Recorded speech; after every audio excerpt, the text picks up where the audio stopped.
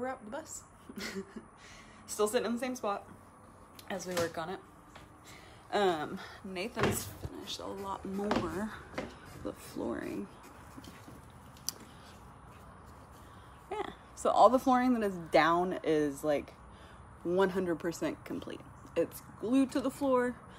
And then people have been asking us like why we're not pulling the subfloor up and insulating underneath the hardwood. I don't know if it's because we have an older model or just because it's like a basic one or something. But we have no subfloor. The whole bottom of our bus is just metal. It's the frame of the bus. So we voted on leaving the rubber coating on the floor so we're laying the wood floors on top of that.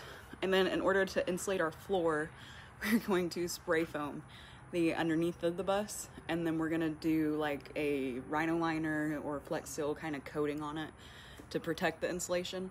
That's what we're gonna do for the floor, just to make it a little bit easier. But I know we've been getting comments a lot on like groups that we've posted on and stuff. They're like, why aren't you taking up the wooden subfloor? We don't have one. So that's the good thing about this bus. It's just all metal. It's pretty simple.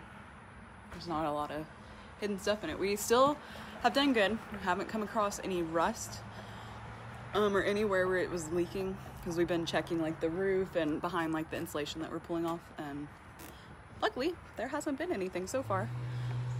We got a little bit of rain, that's why it's cooler today, but the only place that we seem to have water entry is just when we have our door not like fully locked shut. Other than that, we don't have any leaks, which is nice. Very important thing to not have to worry about. We kind of have our whole plan out for this.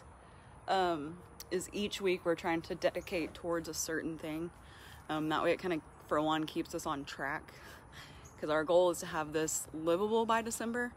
I don't think it'll be 100% done to what we're wanting, but we will have like the flooring, the insulation, we'll at least have like the framing and stuff done, to where we can stay in it, at least for our room, and then that way we can finish out our shower and our bathroom. So those are the three big areas that we have to finish first, is the shower, the toilet room, and our bed platform. Our insulating the ceiling, we were just gonna keep the metal, and then we really thought about, with all that old insulation in there, it was just better for our health and for the dog's health to just pull all that fiberglass insulation out.